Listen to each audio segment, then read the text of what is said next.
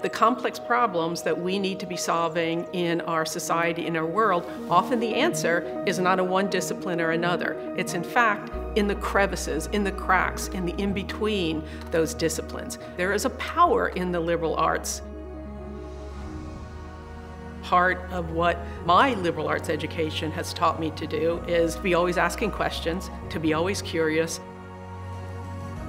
In order to succeed, you're going to have to take risks. And it may be challenging. Take a deep breath and just do it.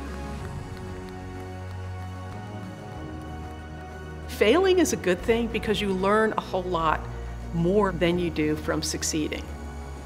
And then you go back and you take more risks. The life worth living is one where you are able to be fulfilling your passions and to be doing it joyfully.